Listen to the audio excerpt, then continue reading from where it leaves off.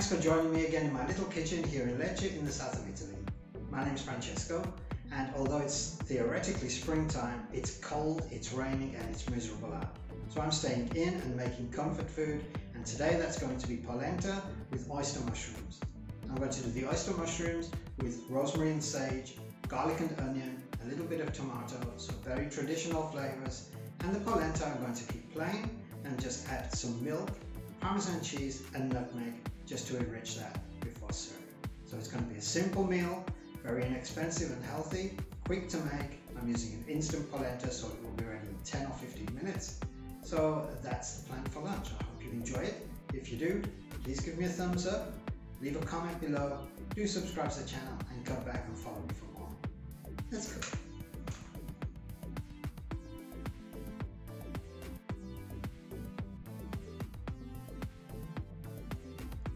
For today's recipe you are going to need oyster mushrooms, instant polenta, onion, parmesan cheese, nutmeg, tomato, sage, garlic, rosemary, milk and parsley. You are going to need a good handful of oyster mushrooms per portion. Cut these into small, bite-sized or spoon-sized pieces. You're not going to be eating your polenta with a knife and fork. I decided to use oyster mushrooms today because that's what grows here locally. Of course you can use any other mushrooms that you may prefer. The next thing you're going to need is a large onion. Peel this and cut it into a rough dice.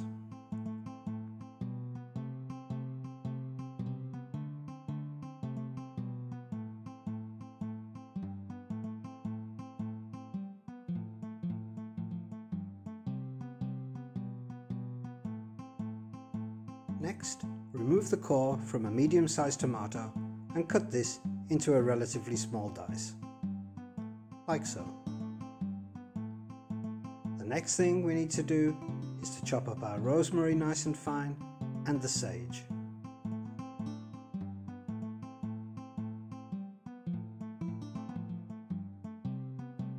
We're also going to need a little bit of parsley just for a touch of green to garnish at the end.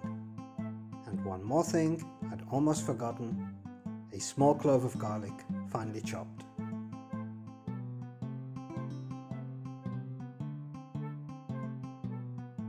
When it comes to instant polenta, I like to add it to the water whilst it's still cold and give it a good stir. This way you definitely will not have any lumps. My hand's not steady enough to add polenta to boiling water and whisk it and make sure there are no lumps. It never works out. This way it's foolproof. Whilst you bring the polenta up to the boil, add a little olive oil to a frying pan. Keep your polenta stirring and we can begin preparing the mushrooms. We're going to start with the onion. Make sure to add a pinch of salt at the beginning whenever you fry onion. This helps it to cook more quickly and it gives off its juices and natural sugars. Whilst we're using the salt, let's season the polenta and keep stirring it, bringing it up to temperature nice and slowly. After 2 or 3 minutes, when the onion is translucent, we can add the garlic and the mushrooms.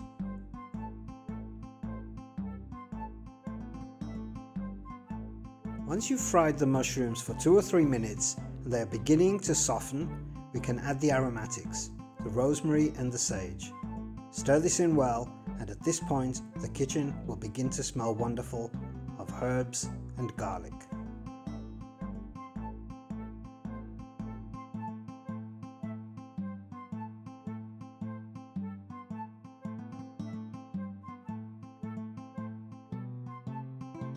You're going to have to do a bit of multitasking, stirring the polenta continuously until it begins to form bubbles like little volcanoes like this. At this point we're going to start adding some flavor. Some freshly grated nutmeg,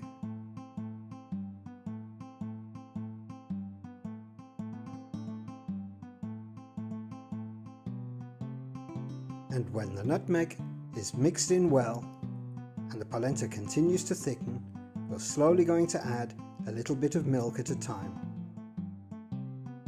Whisk this in vigorously to avoid any lumps forming, but you should be fine. Just a little at a time until we have the right consistency, or whichever consistency you prefer. At this point we're going to add plenty of Parmesan cheese and whisk this in well. And now we can turn off the heat.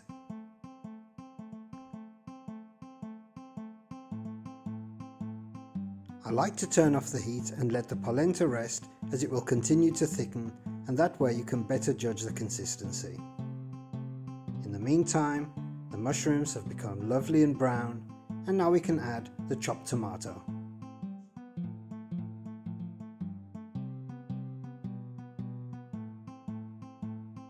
Mix the tomato in well and then adjust the seasoning with salt and pepper.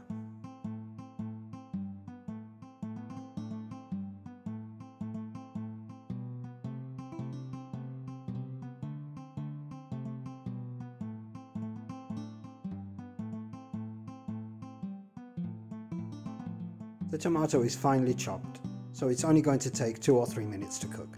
In the meantime, keep stirring the polenta and make sure it's a consistency that you prefer. Today I wanted to have a nice, soft, creamy consistency, like this.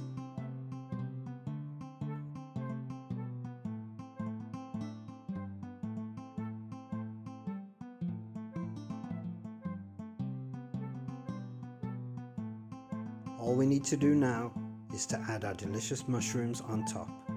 Plenty of them and piping hot. Perfect for a miserable rainy Saturday.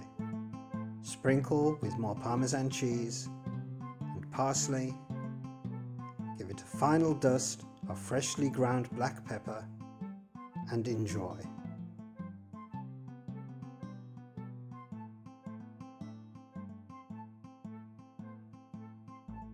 Buon appetito!